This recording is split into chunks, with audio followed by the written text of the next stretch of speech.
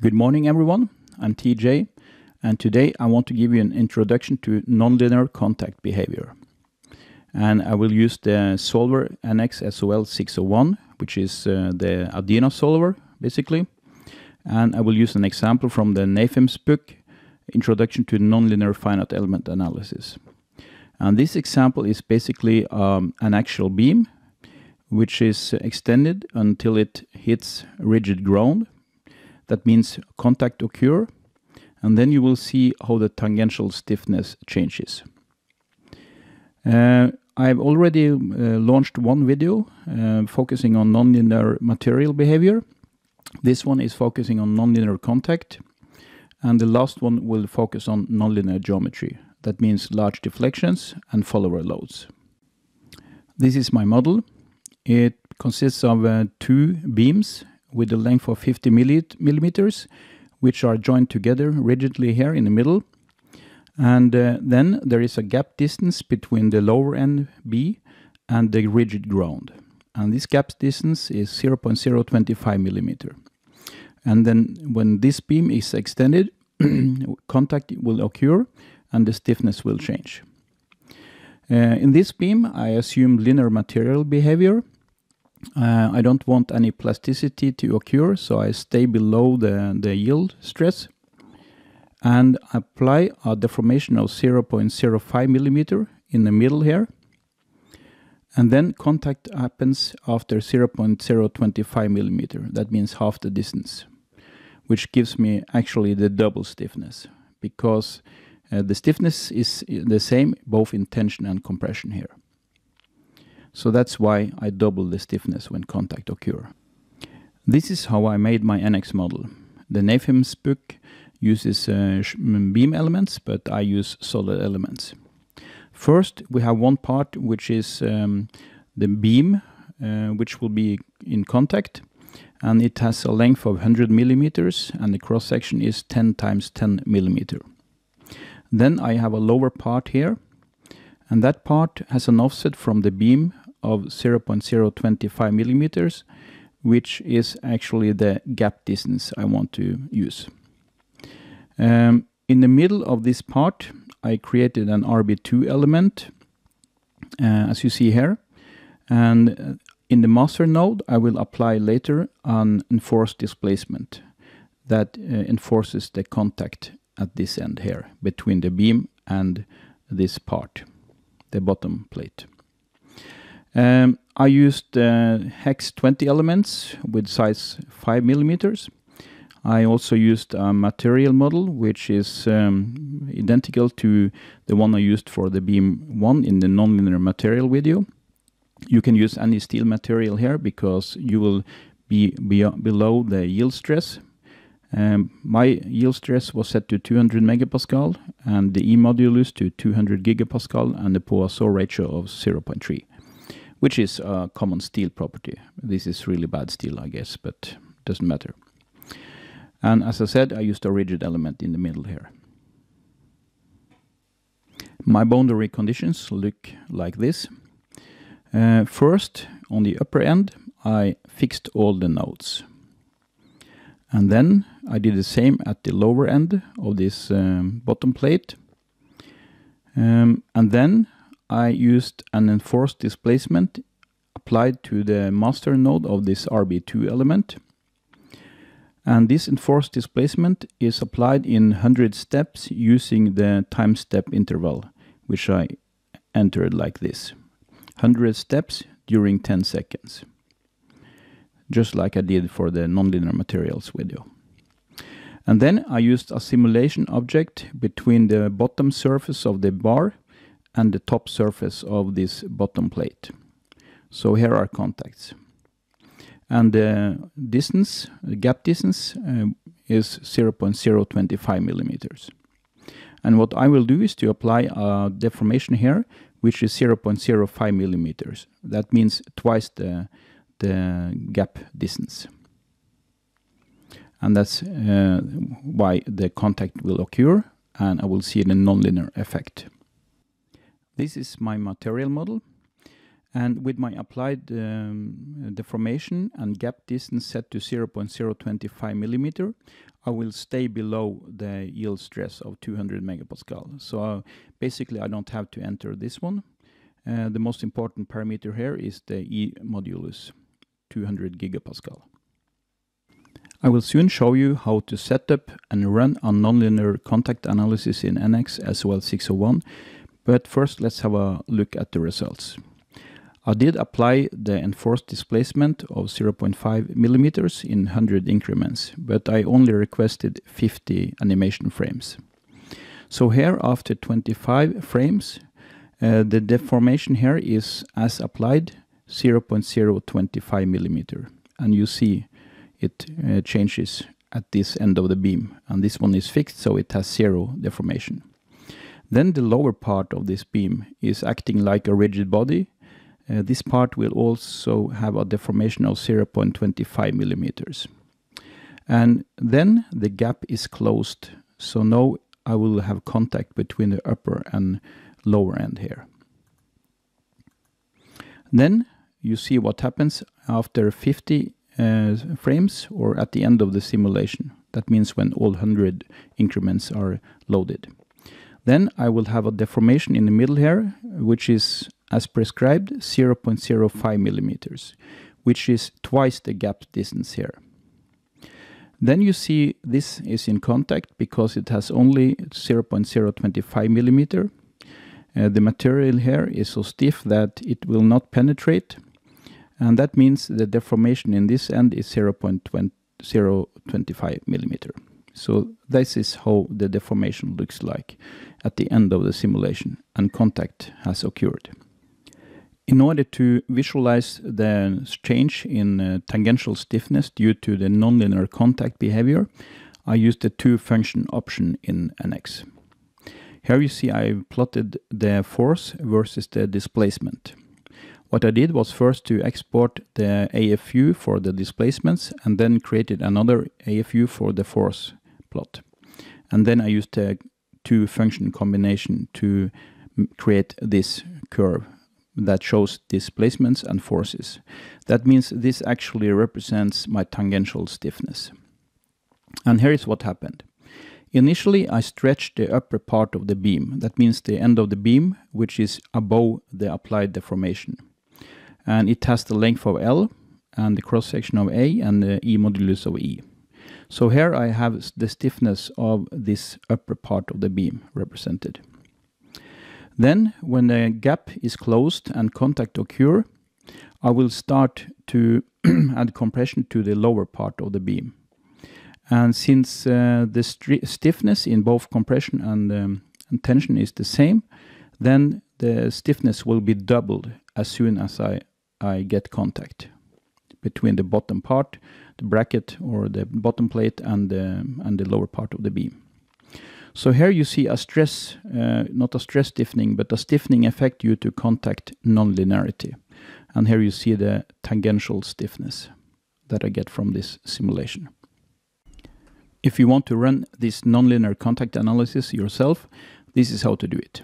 First, you create one beam with the length of 100 millimeters, and then you make another part which has an offset of 0.025 millimeters.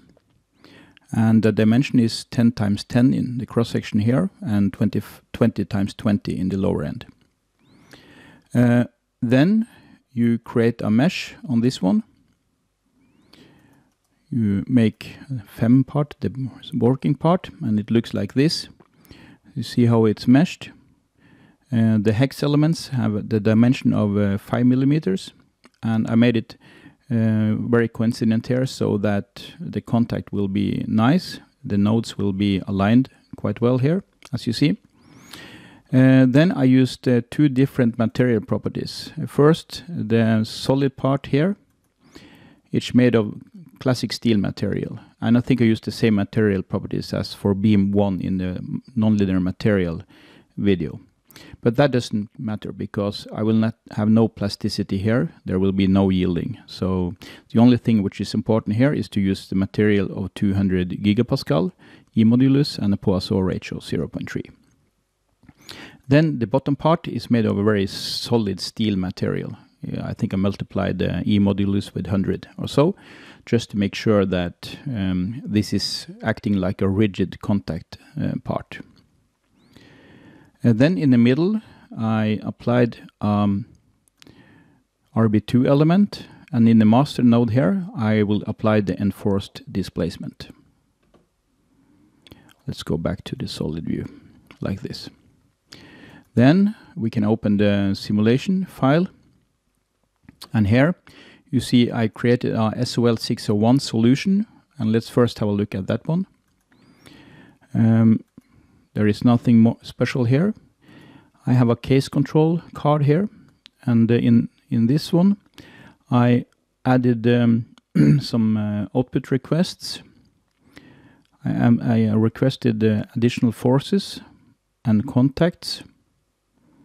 Let's see where I have contact results. We don't really need it, but I think you can run with the default settings here. Then parameters. In this example, displacements are small because the gap is only 0.025 millimeters, so I don't need to switch this one on. And it's the same with the strains. In the NAFEM's book, they assume linear relationships between displacements and strains and stresses. So I can leave them deactivated like this. Then let's have a look at the constraints. I have one fixed end at the upper part and one fixed end at the lower part here. Then I have an enforced displacement. Then we have to go to the line view again. Here's the enforced displacement. And you see I've enforced a displacement in the positive z direction. That's okay, because then I will have a stiffness which is, or a curve that is going to the positive direction as well. I will have a positive reaction force. Let's see here. I applied at 0 time, 0 displacement. At time 10 seconds, I applied 0.05 millimeters, which is twice the gap distance. That will ensure the contact and the nonlinear effect from contacts. And in addition, I have to then increment the displacement, go to case control, and here in the time step intervals, I have to apply the displacement incrementally, and I used 100 steps and a time increment of 0.1, which gave a total pseudo simulation time of 10 seconds. We pretty much run a static analysis here, so it's a pseudo time. So that's how you applied the enforced displacement, and you incremented it in order to get contact. Then I have a simulation object here, which defines the contact between these two faces, the source face and the target face, two different regions, and I have no friction or anything here. When you have applied this, you're ready to run the simulation, and it takes only a few minutes here. So let's have a look at the results. When the nonlinear contact analysis has completed, we can open the results tab, and here we have 100 increments of results. So let's first have a look at the set displacement, and let's set up the animation. We choose iterations, and then we don't have to look at the results for each increment, so we do it like this. We use step length 2, and then we can start the animation. First it loads it, and let's stop it out after 25 increments like this. Then we see that, or not 25 increments, but 25 result frames. That represents 50 increments. Now we see that the deformations in this lower end are 0.025 millimeters. because the part of the beam which is under the RB2 element here has the same displacements, because still no contact has occurred, while the other two ends have 0 deformations. Then we can go on, and then we see the displacements increase. We can stop at the last frame there. Now we see that the deformation of the midsection is 0.05 millimeter, which is this enforced displacement. But then you see at this end, the displacement stopped at 0.025, because then contact occurred. The bar hits this rigid part, bottom part. The other end is still having a 0 deflection. So no contact has occurred, and in now both the stiffness from the upper and the lower part is considered. So let's have a look. Let's try to visualize the nonlinear stiffness behavior. First, we could use this curve. We can stop the animation and we can create a graph. Then we probably have to go to the line view. And we can plot the curve like this. The displacement is applied as a step function, so it's linear versus the time, the pseudo time. Then we can do the same with the reaction force. We can choose the reaction force and we can plot the curve like this. Okay. And here we see the effect which we are looking for. But you see, the abscissa axis is time and it should be displacement, because displacement versus force can show us the nonlinear stiffness. In this case, the curve will look the same, but let's show you how you can use the combine function to show the graph that is displaying the change in tangential stiffness. First, we had this curve here. What you have to do is to go to this option, Save Graph, and give the force curve a name, an AFU file, and the same with the displacement. You give it also a AFU file name. Then you can go to the XY function manager, and then the two curves that you have saved will be displayed here. And you can mark them like this. You right click and you use to function, and you use this one. And then we plot it. And here you see what we are looking for. Here we have displacement and force versus displacement. And here you see before contact occur, the stiffness contribution comes from the upper part of the beam, and then when contact occur, the stiffness increases, it doubles, because the stiffness is the same in tension and compression. So here you see the nonlinear stiffness effect on the tangential stiffness that we were looking for. And this is showing that the nonlinear contact analysis is giving the results that we want.